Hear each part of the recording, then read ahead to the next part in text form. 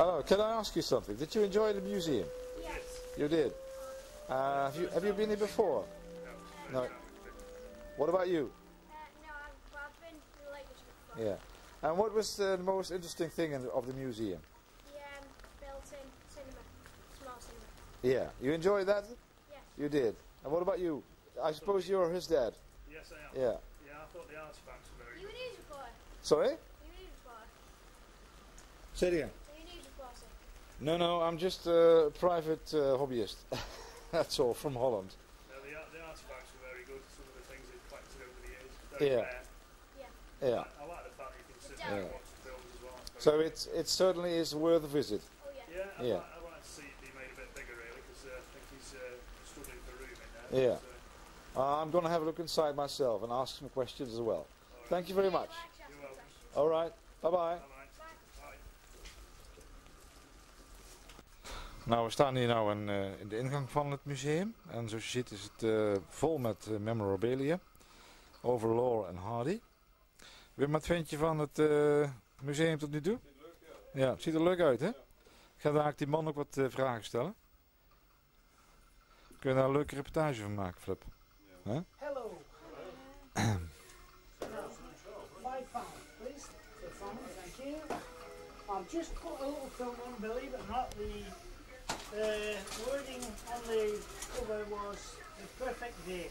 Oh, well. Alright, so there's a large extension, there's lots to see. I do close, however, at 4:30. I will warn you. How long does this let people go? That film runs 20 minutes. You can. There's a large extension. Dit is de eigenaar van het museum, die nou wat toeristen staat te verwijzen naar bepaalde mooie dingen uit dit museum.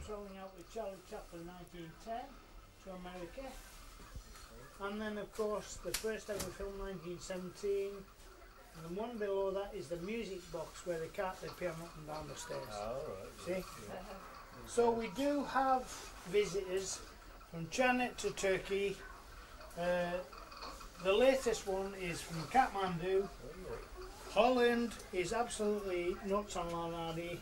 Dutch people, they really, as you'll see, we have a donation of money from Mikko Moritz, and so if you look on the black and white picture on the door, you'll see in next door that has changed a bit from what it was.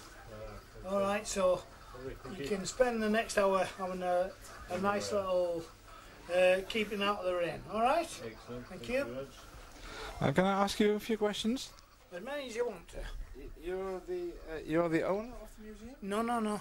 No, I run this museum for a lady called Marion, and Marion is the owner. I just actually run the place for her. Yeah. And you seem to do a very good job of it, I think. I'm sure. I do. Yeah. I do. You need to be a Laurel Hardy fan to work here. Of course, yeah. And you're a very fanatic Laurel Hardy film? Oh yeah. You are. I work with Mr. Cuban, and Mr. Cuban had a lifelong love of Laurel Hardy, this museum and Laurel Hardy in general. So I spent and had a good grounding from off Mr. Cuban, who unfortunately died 6 years ago now. Yeah. And who was Mr. Cuban? Mr. Cuban was twice mayor of Ulverston. He was the man that put this place, Ulverston, on the map because of Stan Ollie. He started one little room which was totally full of the stuff in next door, and he just loved Laurel Hardy to bits, and he started a museum. So actually it's a very privileged thing to do this here, isn't it? Well, it is for a Laurel Hardy fan, yeah. How long have you been doing this? I don't know, I only came in for 10 minutes, but... You look a young guy. I only came in for 10 minutes, something like about 27 years ago, I think. 27 years already? That's great, that's very great. And what does your wife think about it? Well, that would be good if I had a wife, but I don't have a wife, you see. You don't have time for that? I'm too busy for having a wife. Yeah, of course. later or earlier on you said that there was also a Dutch guy who did some contributions to the museum. In what form did he do that? Well, he rang me up and he said, I'm entering a Dutch TV word quiz, and if I win, I'd like to give my winnings to the museum. Oh, that is really very, very nice of this guy. So I said, that's really great of you, and he had to tell the TV company in Holland they was going to send the money to this museum, which now you will see in next door our extension. We'll have a look at it, yeah.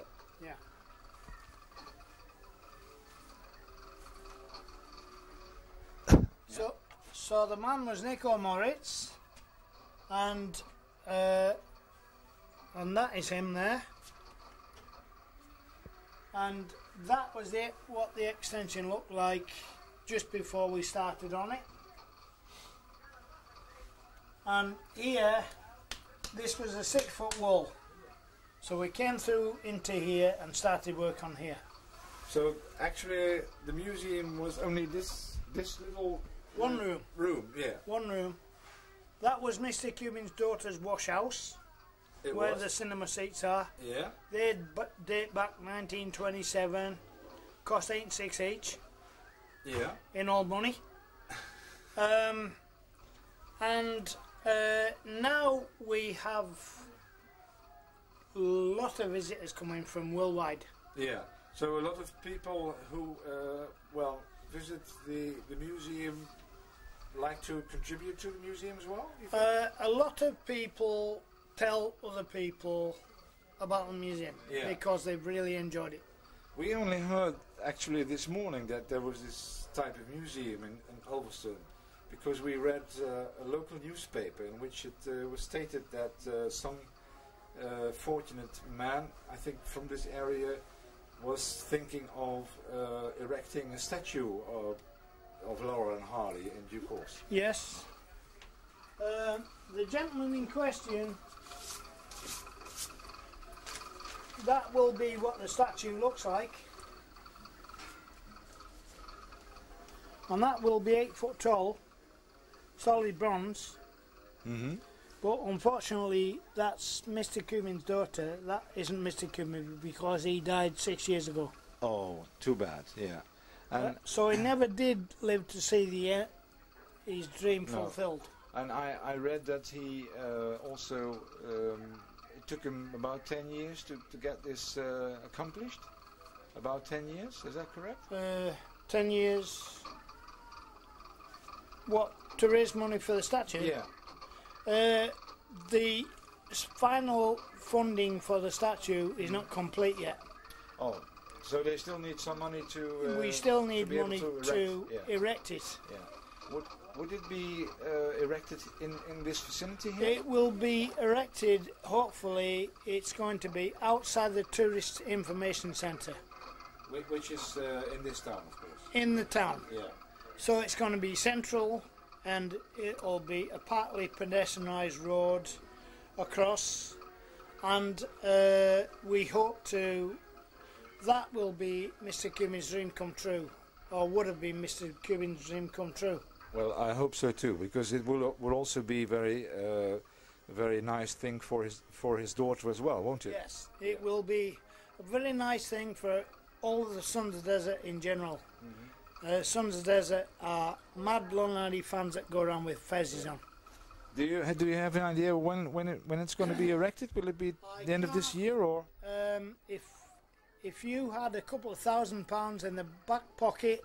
No, I haven't, I'm sorry. You would complete it. And that's about what we want. Yeah. So it's only a couple of £1,000 away from the actual realization. Sort of, yes. Yeah. Well, we will spread the news anyway. And Mr. What's your name, by the way? Alan. Alan, thanks very much for this interview. And it was very lively and very interesting. Alright. Thank you very much. Thank you. Hier staan dus de twee grote komieken der aarde, Laurel en Oliver Hardy, uitgebeeld in een was. En ik hoop dat het dat jullie het interview interessant gevonden hebben. Ik laat nu nog wat beelden zien van het museum zelf.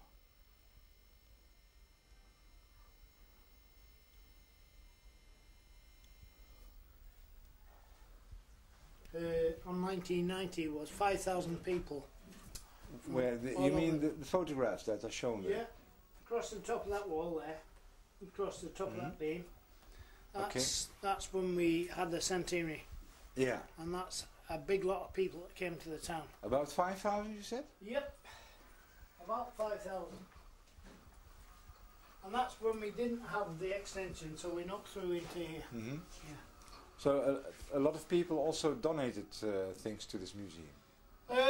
No, this is all one man's life collection. Only this man you mentioned, yeah, that's right. Mr. Cuban. Mr. Cuban.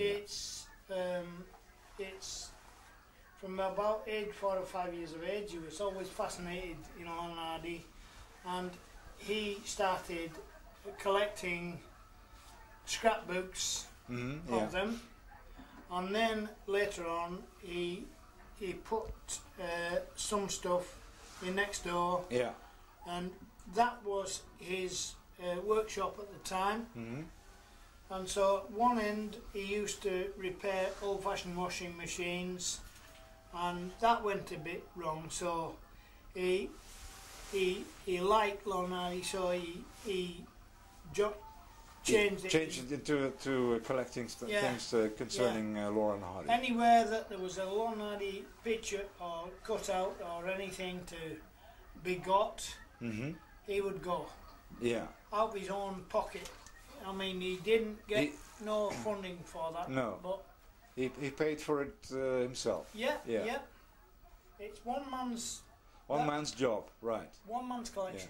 What about the two figures over there? Oh, them two figures. They're from the House of Wax. Yeah? Yeah. Which You mean not from Madame Tussauds. from the Madame Tussauds? Yeah, yeah. Now the House of Wax in Great Yarmouth, that was going a bit rocky, and so they approached the museum and they said, "Would we like to buy them?" So we did. Yeah. So you bought or Mr. Cubic bought them from the museum. Mr. Cuban brought them from the museum. Yeah. Two little models down there are not from England. They are actually from Romania. The two in white in the little There's case. a little picture of the lady in the bottom. She went out to Romania to do a piece on the orphans out there. Now they were having a bad time by Ceausescu, and she got these for a farewell gift on her way back, and she heard Mr. Cuban advertising the museum, so she sent these two to the museum. Oh, great! Yeah. And she brought them up. Yeah. Very good. Yeah. I thank you again. It's All right. really an interesting museum. Thank you. Jolly.